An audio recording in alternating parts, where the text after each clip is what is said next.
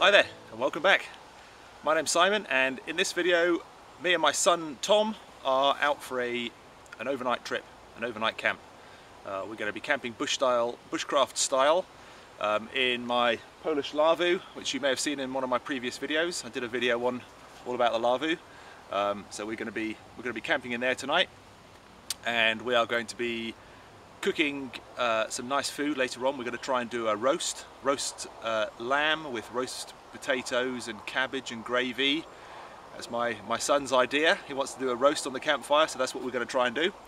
And yeah, we're hoping just to have a nice relaxing evening.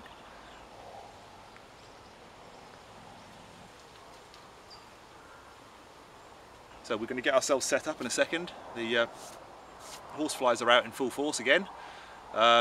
But yeah, we're going to go and get some firewood in a minute, get a fire ready, get ourselves organised, and get set up for the evening.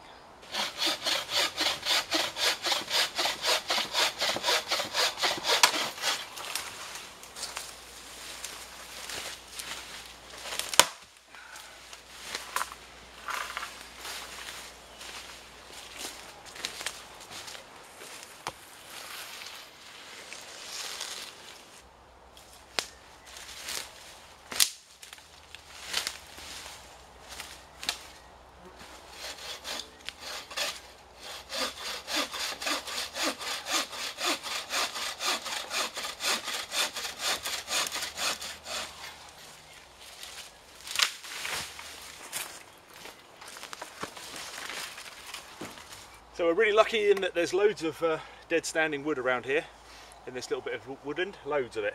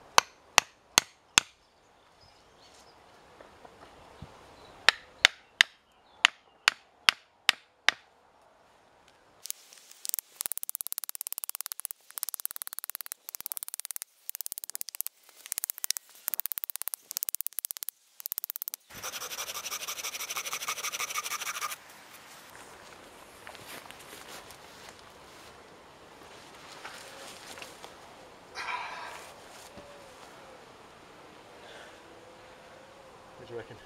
It's really, really comfortable. Is it? Yeah. It's quite comfy actually, isn't it? Yeah. Be alright? Have a fire here. Yeah. Yeah? Yeah.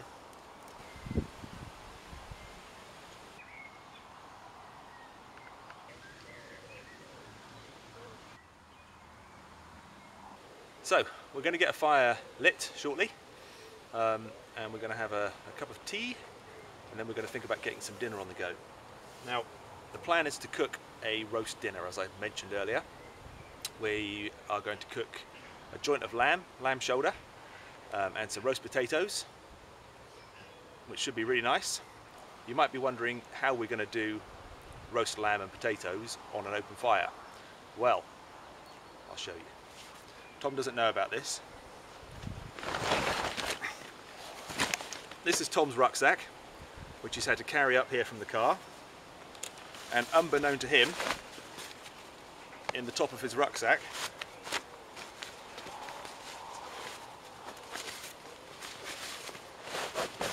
is another bag.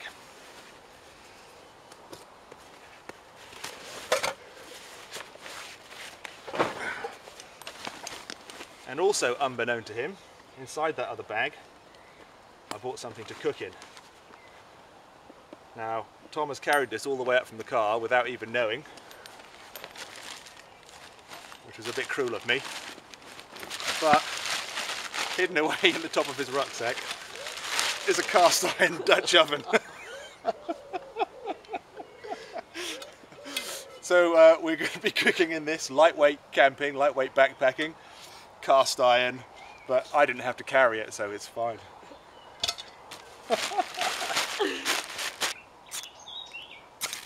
Oh, there you go, you got it. Have I? Yep. Yes, can I keep... You got it. Have you filmed it, Dad? It's filming, mate. Straight in the middle there. Should I throw it? Yeah, no, don't throw it. Just lower it down. You'll be fine. You'll be fine. You're not going to suddenly burst into flames. Well done, Tom. Thank you. Good job.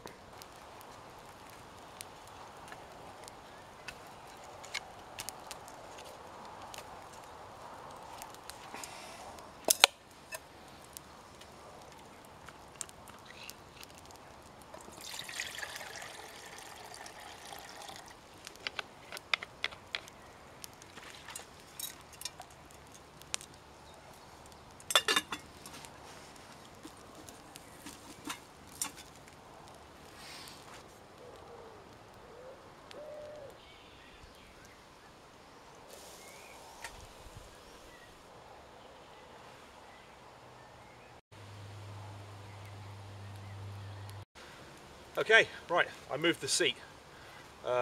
We had it set up over the other side there, and then the wind changed direction and we were sitting in it just getting smoke in our eyes, so we've moved it over here. And it's handy because we're going to use it as a little platform to do our preparation work on. It is our workbench now. Right, Tom, chopping board please. Here you go. Thank you. I'll give you the frying pan back. Right, we're going to start by doing the potatoes. I'm going to parboil them. Hard boil. Part boil them. Boil them a little bit. There you go, have some meat. Thanks. And some bacon for breakfast. Thanks.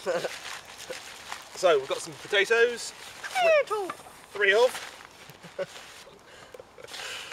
You're a comedian, you are. 3 potatoes. Gonna peel them and chop them into roast potato size bits, really.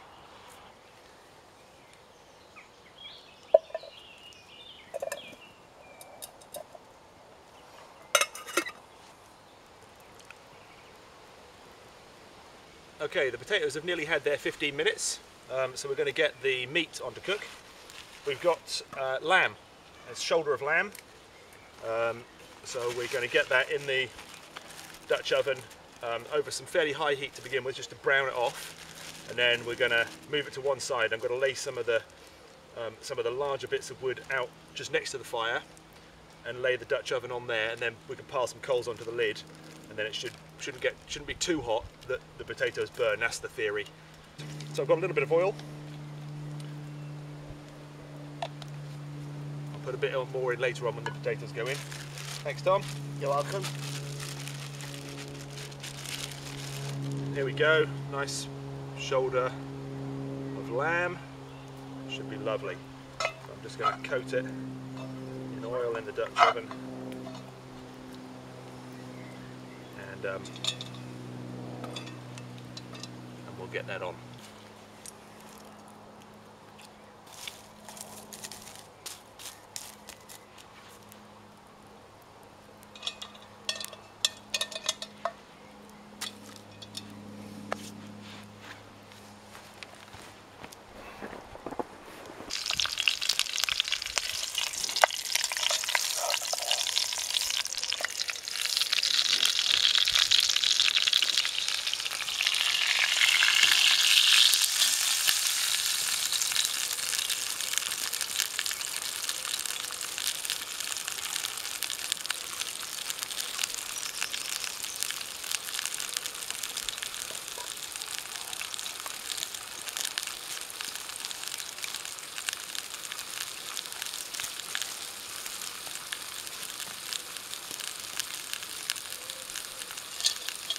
Hot, Dad.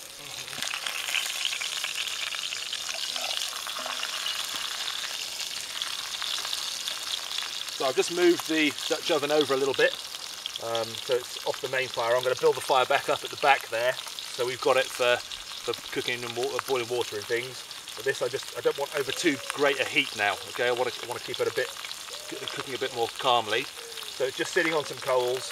I'm going to put the potatoes in, which have had their time, and I've just given them a shake so they've fluffed up a bit on the outside edges.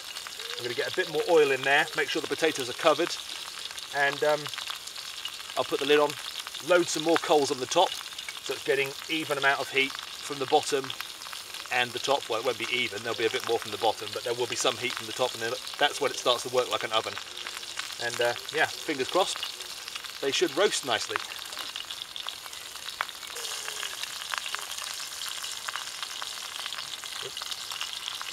I'll check them all, mate.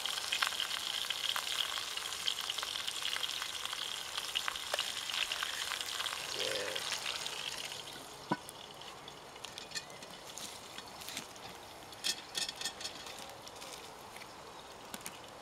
Why are you doing that, Dad? Well, by doing this, you get heat on the top as well. That's how it works. That's how a Dutch oven works.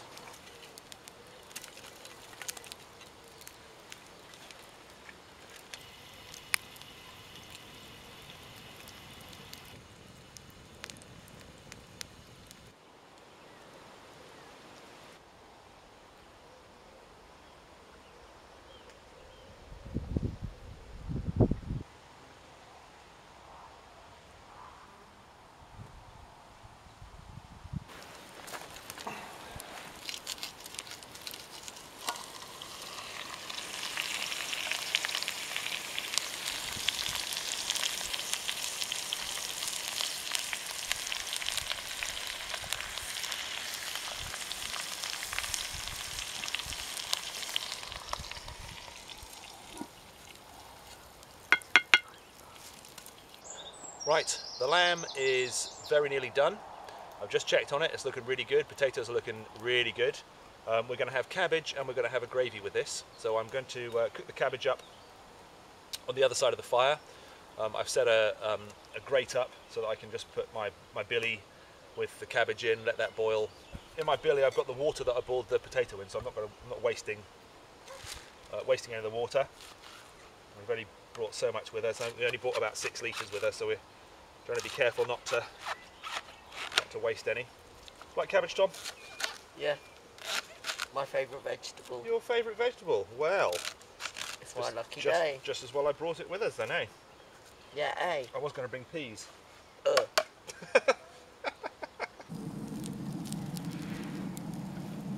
Right, the cabbage is done. I'm just going to strain the water into here because I'm going to use that to make some gravy. So in here I've just got Fisto instant gravy powder, no messing around. I don't even know how much to add. I'm just going to keep adding it and mixing it until we've got the right sort of consistency, I think. Whew, it's hot by that fire. Oh, there we go, look at that.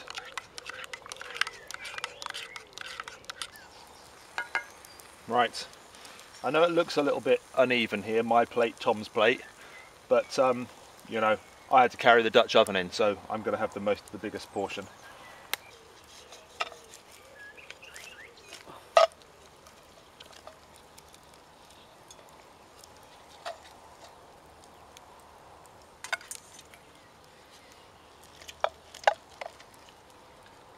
That is just falling away from the bone, that is. Right, roast potato. 2 please. 2? Yeah. Thank you. I'll tell you what, have 1, because otherwise you're not going to have any room Then for we your can cabbage. have seconds. We'll definitely have seconds, mate. Scoopful of cabbage. So that won't. No more, please.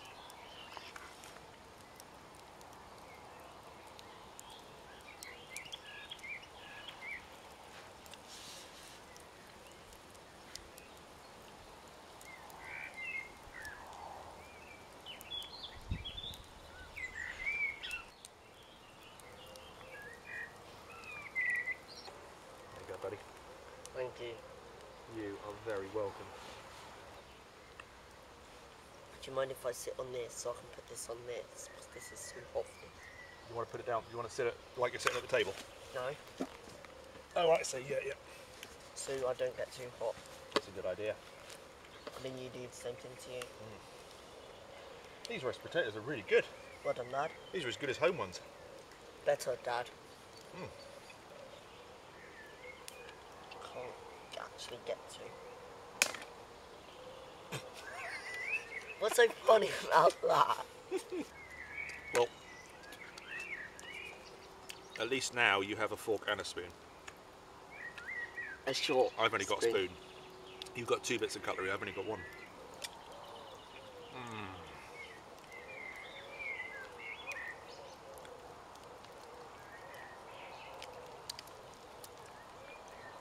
That is so good. No, the cabbage is really good as well. Thanks for carrying that Dutch oven. You're welcome.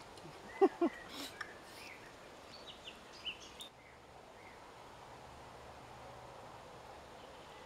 we've had our dinner, very nice, and done the washing up, done all the other housekeeping duties, and yeah, just sitting and relaxing by the fire now.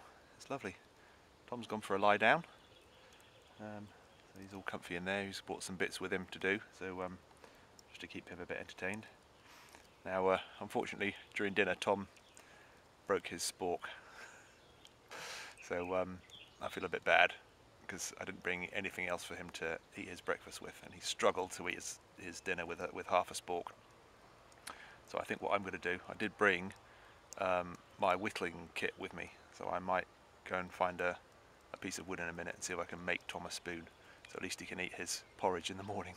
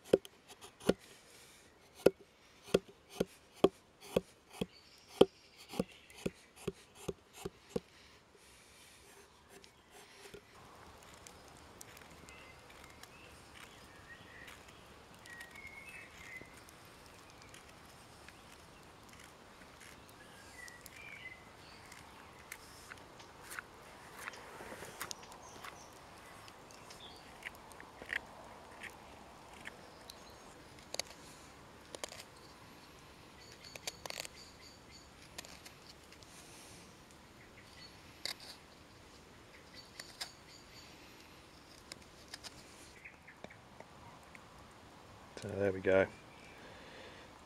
I'm going to sand it up now.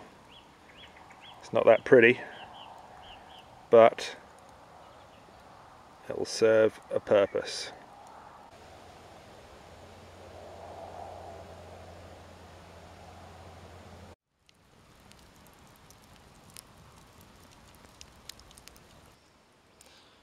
So we're losing the light pretty quickly now.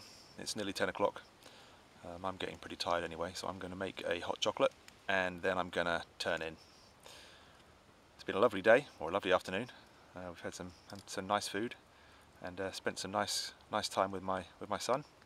It's been some good quality time. Yeah, but time for bed now. So I will see you guys in the morning. Good night.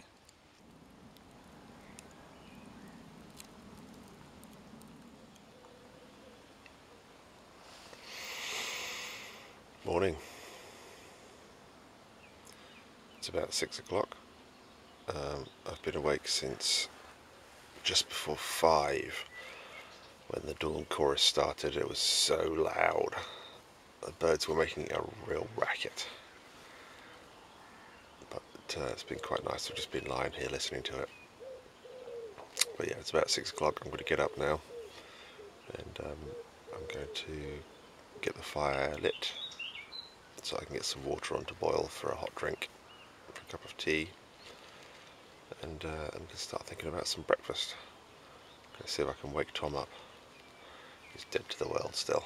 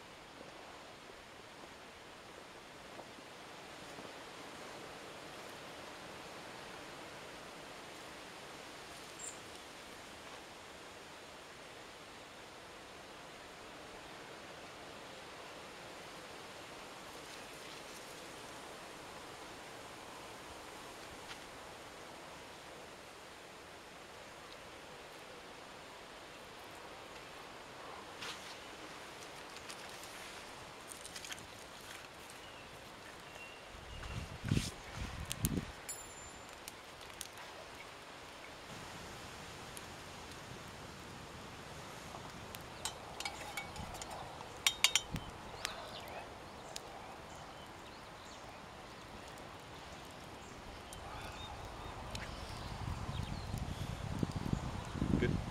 Yeah.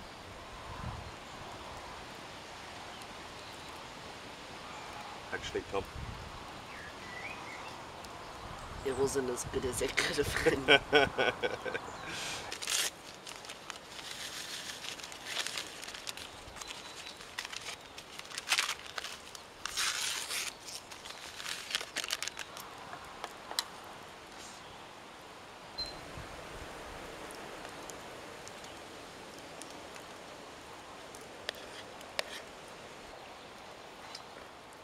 Some honey, Tom?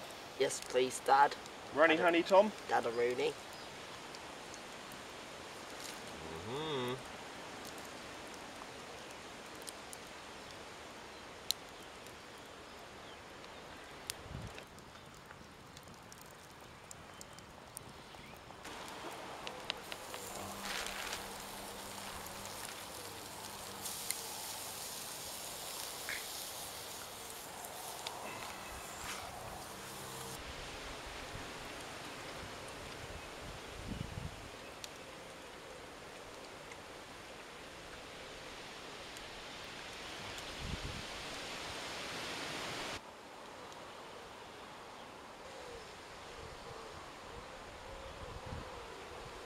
So that's us all packed up, ready to go. There's not a lot to tell that we've been here really. There's a little earthy patch where our fire was and some flattened down nettles, that's all. Yeah, it's been a really nice one. It's been very nice to spend some time with my son Tom. It's been a long time since we've done something like this together, so it's been lovely. We've had some nice food and we've had a really nice relaxing time. Yeah, so thanks for watching. I hope you've enjoyed it and we'll see you on the next one. Cheers.